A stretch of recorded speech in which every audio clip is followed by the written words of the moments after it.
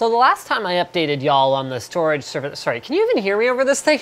The last time I updated y'all on the storage server that is used to manage all the data that's constantly flowing around here was back in 2012. I mean, Linus Media Group wasn't even a company running out of my garage yet. Today's video is going to be a close look at one of the new servers that we're adding before the move to our new office and the $1,500 ouch, network switch that's going to be directing traffic on our new and improved, fully 10 gigabit network.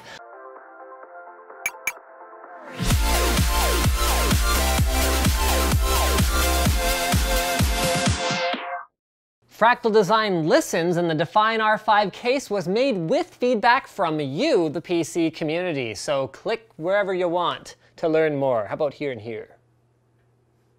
All right, so let's start with a look at our new network switch. It's not that our old GS752 TSX sucks or anything. It's got a ton of regular gigabit ports and enough internal throughput that we'd be really hard pressed to even put a significant load on it as things stand.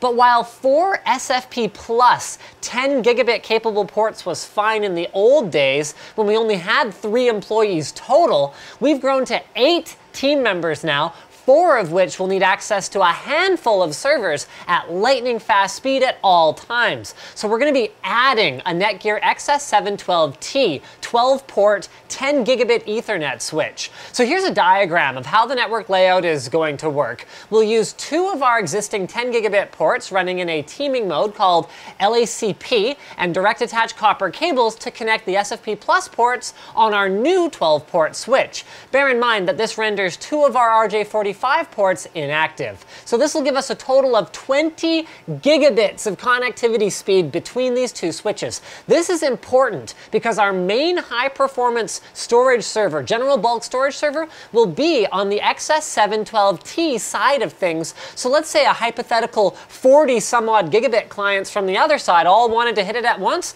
We'd want them to have a nice fat pipe to reduce bottlenecks.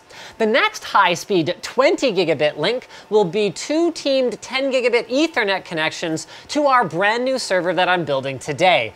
Wonic server will be replacing our current storage server, Ruskin server, as the day-to-day performance server. It will deliver slightly better drive performance thanks to its faster Adaptec 6805 RAID card, but since Ruskin server has such a massive array of 10 3 terabyte Seagate consumer drives in RAID 6, some of which are actually refurbished, an incredibly irresponsible setup, but one that delivered mostly the space we needed and that we couldn't afford to replace up until now.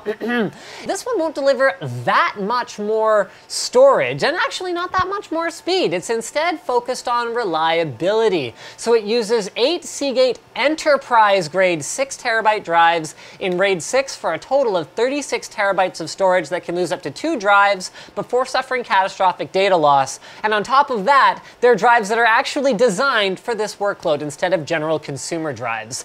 And there's some other cool stuff going on in this server as well. So the revision of Ruskin server that I showed off in this video when we first went to 10 gigabit was using some weak sauce ITX board and a low power LGA 1156 Xeon. That stuff's for chumps, man. The backbone of Wonic server's system is much beefier. We're using an ASRock X99 WSE10G, an X99 motherboard with basically every single bell and whistle and then some that weighs in at a whopping $600. It works with Intel Xeon processors, although that's not something that's officially sanctioned by Intel since it runs a consumer X99 chipset, with our plan being to install an E5 2618L low power 8-core for great multi-threaded performance and very low power consumption. It can also handle up to 7 PCIe 3.0 slots at 8x to 16x bandwidth, giving us tons of options for RAID or other expansion. It can handle up to 128 gigs of ECC DDR4 memory,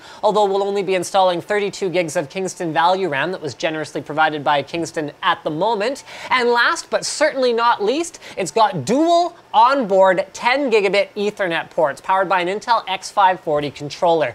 That is some kick-ass onboard networking when you consider the cost of buying an add-in card with 2 RJ45 ports running that chipset. So the process of building the system was pretty straightforward.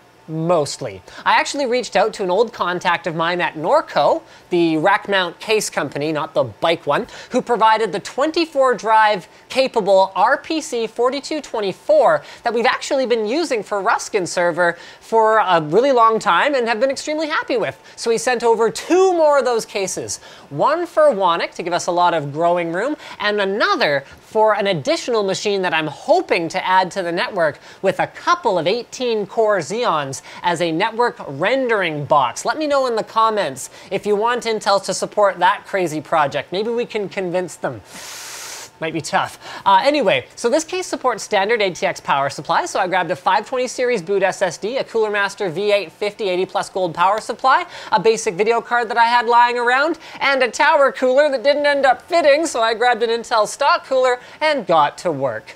The plan, as you probably saw in the network diagram, is not to have this server replace Ruskin outright, but rather to have Ruskin act as a nightly backup for Wannik.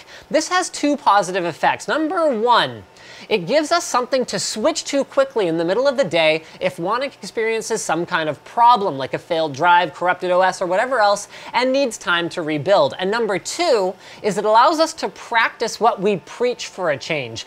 Data redundancy, like RAID, is not the same thing as backing up, and critical data should always be backed up once locally, and then preferably again off-site in the event of a physical disaster. But that won't come for us until a later stage. Now, the astute among you may have noticed that my diagram also alluded to a 45 drives, 100 plus terabyte server, and you might be wondering, what's up with that? I wanted to do that build log today, but the parts haven't arrived in time, so you'll have to settle for this one. But the ultimate plan, when that arrives, is to dump everything on it, reconfigure Wannik server with purely solid-state storage, pull all these 6 terabytes out of it, and then put those in the 45 drive storinator that we have coming for a total of about 150 terabytes of raw storage that we're going to use as an archive to replace the awful shelf of random hard drives system that we have going on in our bathroom right now, which will also give us quick access to everything we've ever shot, apart from allowing us to not have to just kind of swap drives onto an external drive dock in order to find old stuff. So stay tuned if you're into completely bananas storage configurations, guys, because it is about to get really interesting. I mean, even now it's like pretty great, except for the fact that until the new office is built, it's going to be deployed in a bathroom. Speaking of bathrooms, well, actually these tools have nothing to do with working on bathrooms. They're more for like electronic gizmos, tearing them apart, repairing them, upgrading them, all that kind of stuff. And they're from iFixit. So these guys have all kinds of professional grade tools and fantastic guides on their site, ifixit.com. One of my favorites is their 54-bit driver kit that's part of their Pro Tech Tools toolkit that's got a bunch of like prying tools and tweezers and magnets for getting stuff out of. I use it for all kinds of stuff, tearing apart SSDs that have like security torque screws, taking apart Nintendo DS's that use tri-wing bits and all kinds of like triangle bit stupid stuff that's hard to find outside of buying an affordable kit like that. You can use it to work on all kinds of things, whether it's, you know, handheld gaming consoles like I said before, but I've also used it on everything up to as big as an iMac. In fact, I did a teardown with their guide, with their tools of the iMac 5K, and it was super simplified. I'm not going to say super simple because there is some complicated stuff about it, but super simplified by iFixit's kit and guide. So the Pro Tech Toolkit is $65 and is backed by a lifetime warranty. And if you use the offer code Linus03 at checkout, you can save $10 off any purchase of $50 or more. So head over to ifixit.com/Linus, which is linked in the video description, to check that out now.